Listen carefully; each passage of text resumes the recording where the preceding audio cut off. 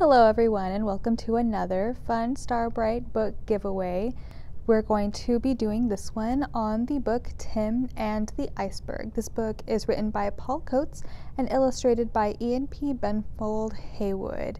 So once again, thank you so much to Starbright Books for giving us these books to give away and helping us with all of the previous giveaways that we've been doing virtually for all of you.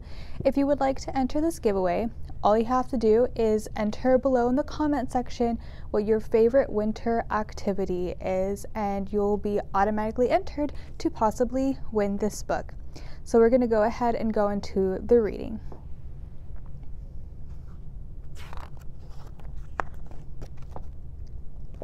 Tim and the Iceberg.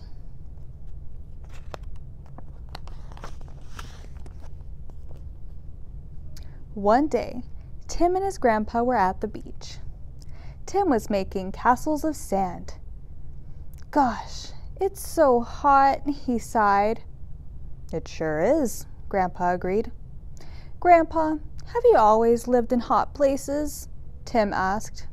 "Well," replied Grandpa, "I've lived in lots of places, some even hotter than this, hot enough to make an alligator's tail curl up. And I've been to places so cold that the words froze as I spoke, making icicles grow in my beard. All you could see for miles and miles were huge icebergs, bigger than houses."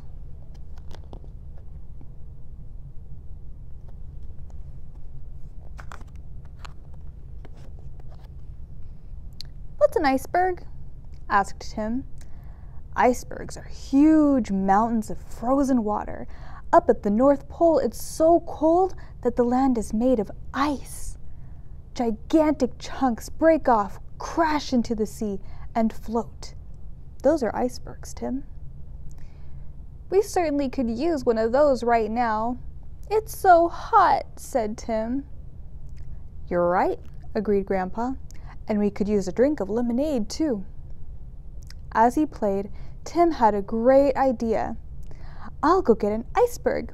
That will surprise Grandpa."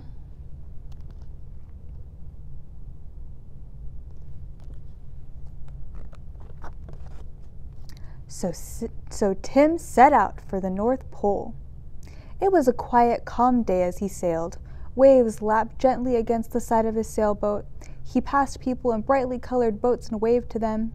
They waved back. Seagulls circled overhead. Cormorants dove into the water searching for a fish. One of the seagulls swept down and perched on the bow of the boat. Tim traveled north, and soon the beach was almost out of sight. Looking ahead, Tim was surprised to see a strange object looming out of the sea. "I wonder what that is," Tim thought. "It looks like a skyscraper, but it can't be one. Not here in the middle of the sea."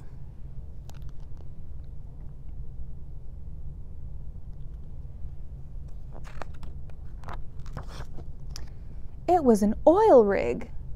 Tim steered close to the rig and shouted to the man standing on the platform. "Ahoy there! Is there a way to the North Pole?" asked Tim. "You're right on course," a man wearing a hard hat shouted back. "I'm going to get an iceberg," Tim hollered. The men on the platform laughed and waved goodbye to him as he sailed by.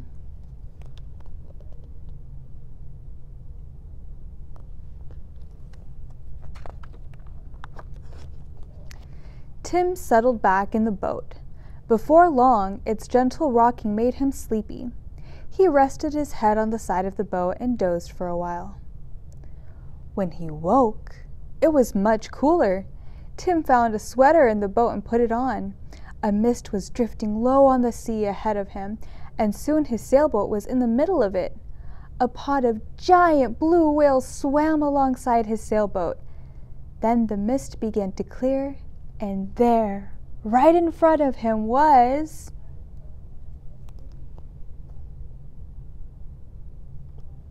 What do you think it's going to be?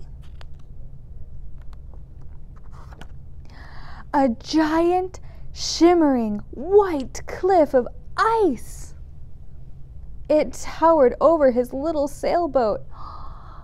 "Look at how tiny he is." "Wow, an iceberg! It's huge!" Tim exclaimed. Tim drew up alongside the iceberg. "How am I going to tow this back?" he wondered. Tim found some rope and an iron stake lying at the bottom of the boat. He knew exactly what to do. Grandpa had showed him how to make all kinds of knots. Tim tied one end of the rope to his boat. Then he climbed out of the sailboat. He hammered the stake firmly into the side of the iceberg and tied the other end of the rope to the iron stake. "That should work," Tim exclaimed.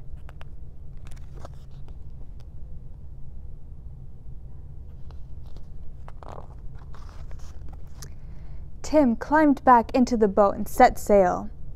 "Here we go," he said. "Won't Grandpa be surprised when he sees the size of this iceberg? It's enormous!"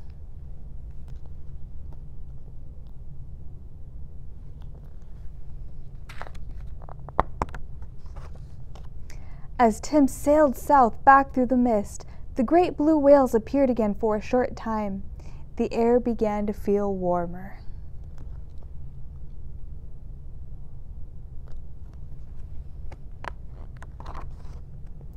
Tim sailed on. The sea was calm. For a while, the only sound Tim heard was the faint lapping of the waves and the friendly cries of the seagulls. "How far is the shore?" he wondered. Then he saw the oil rig again. As he approached it, the men came running out. "What do you have there?" they called to him. "I've got an iceberg," Tim shouted. "I told you I'd get one," he said proudly. The men cheered and waved their hats. But Tim noticed the water was dripping down the side of the iceberg. It was melting in the hot sun. The iceberg was definitely getting smaller and smaller and smaller.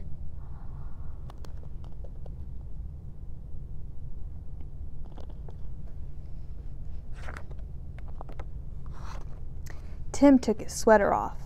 He caught sight of the brightly colored boats once again, and he headed for the shore. There, in the distance, he could see Grandpa walking back from the beach shop. But now, turning around, he saw that his iceberg had shrunk even more.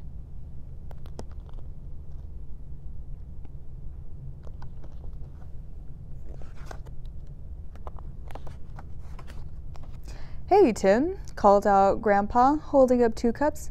"How about that lemonade?"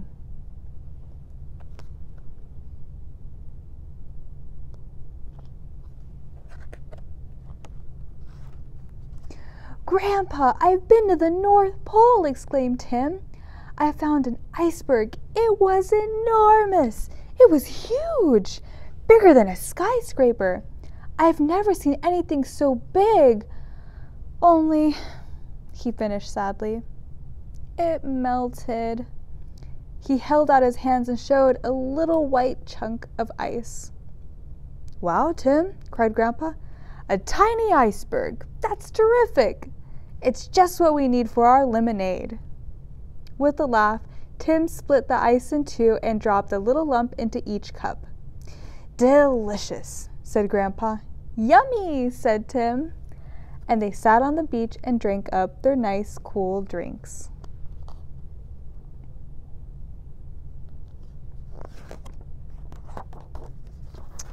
And there's some snow. And that concludes Tim and the Iceberg. So, once again, if you would like to be entered for a chance to win this book, go ahead and leave a comment below this video and leave your favorite winter activity. And then we'll be announcing the winners later on. Our winners will be getting private messages for us to get their information to be able to send this book to them. Thank you so much for joining us this Saturday, and we'll see you next time. Bye!